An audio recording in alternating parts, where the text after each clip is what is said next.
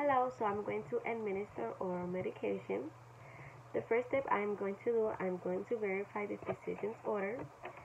So I have the order right in front of me. I will make sure I have the right order. Make sure the time that I have to give the medication to the patient. And I'm then going to follow the 6 rights.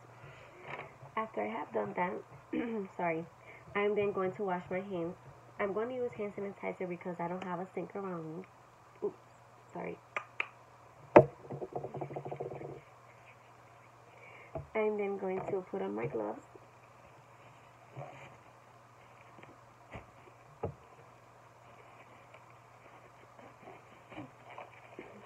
I'm then going to verify the medication label with the order, making sure that it looks correct. So I'm going to take the physician's order and I'm going to take the medication and I'm going to make sure that everything looks correct.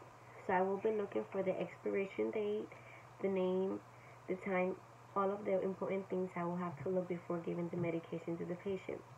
So if it looks correct, I'm going to go ahead to my next step and I'm going to prepare the medication. After that, I'm going to do a second check for the medication. So I'm going to take the physician's order again for the second time and the medication. I will look that everything is looking correct. If everything looks correct, I'm going to go ahead and identify the patient by name and birthday.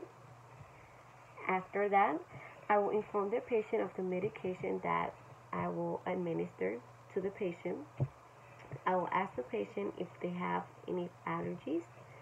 If no, I can go ahead to my next step.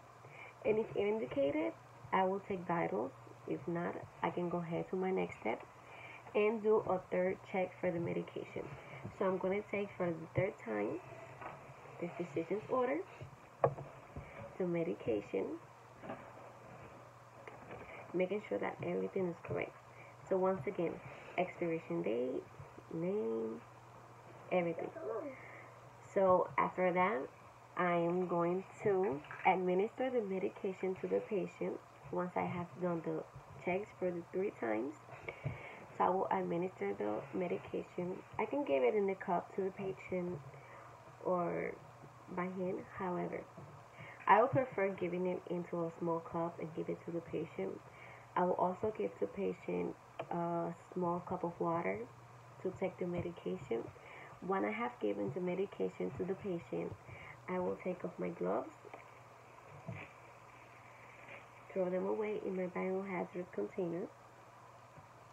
I will then wash my hands. And after that, I will document the medication in the patient's record. I will put the date, the time, the dose, all the important things I will have to put in the patient's medication records. After that, I can go ahead and leave the room and leave the patient with the privacy, his privacy or her privacy.